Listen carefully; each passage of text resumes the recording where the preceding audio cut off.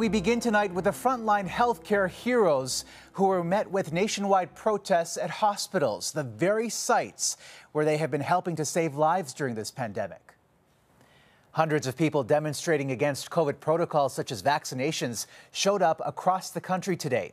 In some cases, patients needing life-saving treatment could only enter under police escort. One doctor posted this sign out of frustration, only to be told later to take it down.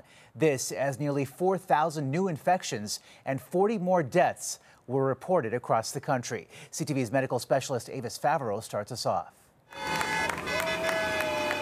Across the country, those against pandemic protocols lined up to voice their opposition. It is extremely unfair. Some who say they're being forced to choose between a jab or their job. Never in the history of this country has this kind of behavior been pushed upon its citizens, and it is wrong. An organization calling itself the Canadian Frontline Nurses held what it called silent vigils in front of legislatures, city halls, and most pointedly hospitals. People have come here to be healed, not to be harassed.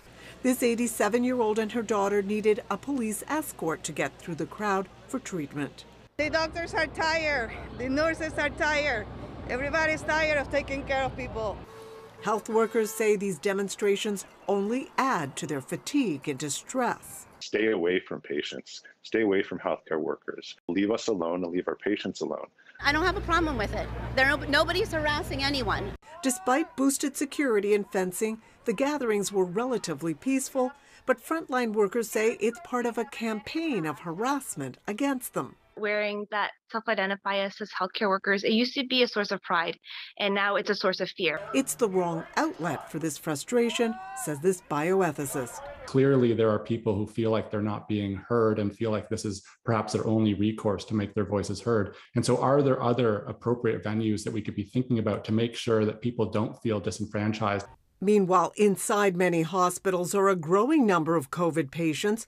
Vaccinations may be a personal choice, but doctors say going without has serious consequences. In our entire hospital, about 90% of all the new admissions with COVID are unvaccinated. Had they been just gotten the vaccine, they wouldn't be in the ICU. They probably wouldn't be in the hospital, and they wouldn't be on death's door. But despite the warnings, protesters say their demonstrations will likely continue as more vaccine mandates go into effect in parts of the country. Omar? All right, Avis Favaro in Toronto tonight.